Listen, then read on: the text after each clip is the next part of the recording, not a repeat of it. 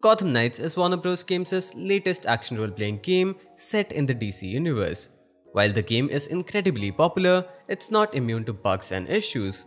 According to reports, many Gotham Knights players are experiencing performance issues, primarily FPS drops, that are affecting their gameplay experience. But before we get to that, if this video ends up helping you in any way, please consider subscribing to the channel as we're trying to reach 1000 subscribers before the end of 2022. Since the most recent patch, several Gotham Knights players have reported frequent FPS drops or stuttering issues.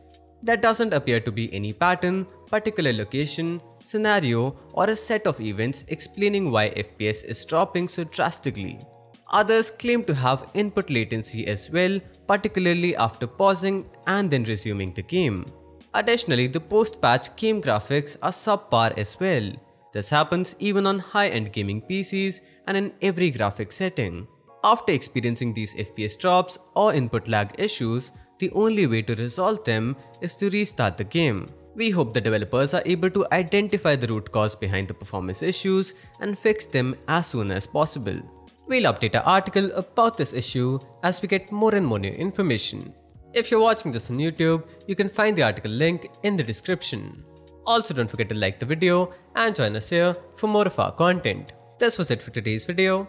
Thank you for watching.